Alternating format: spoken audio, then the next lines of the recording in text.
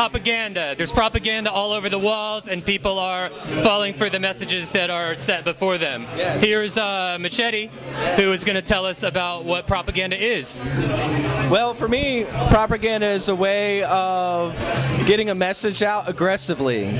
So what I have here is I have my Machete campaign, and the Machete campaign is interested in the changes between generations and the changes of power between ages. So every 30 years or so, a generation will change power, and so we're right about that change right now with the baby boomers and Gen X. And so I'm interested in seeing if Gen X can hold on to some of its attitude that it had, and these images are kind of a reminder that we kind of have to do that in order to be successful, and not do something like my least favorite thing in the world is, oh, America peaked in the 60s, summer of love. It's like, where are those guys now? They're worried about their 401ks, and they are, I don't know, still out in the burbs somewhere. So I'm interested in the fact that hopefully we can hold on to some of the things that we held dear growing up. And that's propaganda. Wow, I would like to subscribe to your newsletter then. Thank you.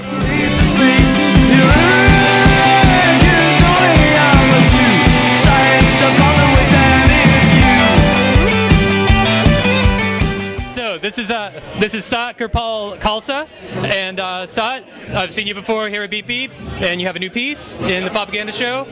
Tell me about it.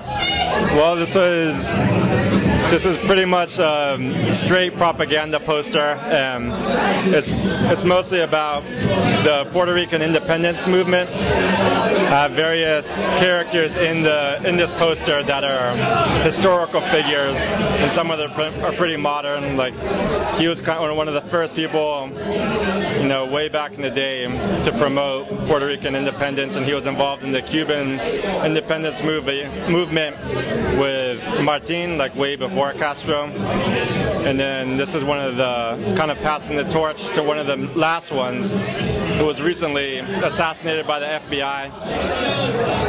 So it's kind of just promoting that, and I just have different historical figures and, you know, different symbols of Puerto Rican independence.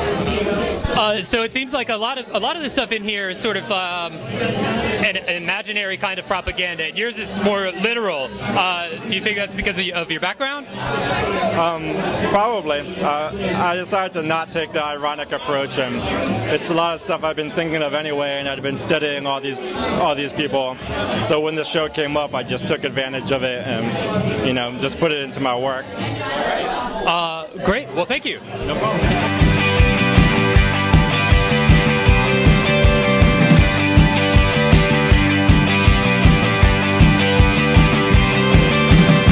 She can't stand still because of 16 pills that she's taken in the minibus. Her conscience followed her into the night, gave her mum a fast several full, that it is her own father letting her onto your sight. All right, so this here's Bean. He's got a video piece in the Popaganda show. So tell us about it.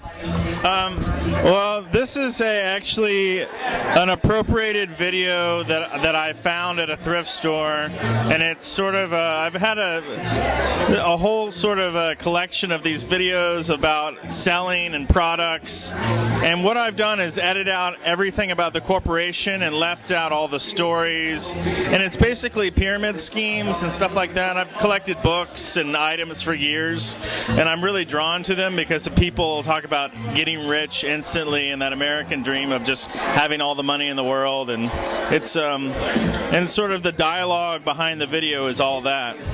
So, and I sort of put myself in there as this get rich scheme by putting my name and like links to my videos on YouTube and other stuff like that. So it's a propaganda piece for myself, and I'm using their propaganda propaganda techniques of selling products to be rich instantly, which we all want. So if you watch my video over and over, you actually become rich. Become rich? Become rich, yeah. Well, show me more. I don't know. I think that's all. That's all I want to say. What? Do you have any questions, or do you want me to tell you how I made it, or? No. Pretty good. Awesome.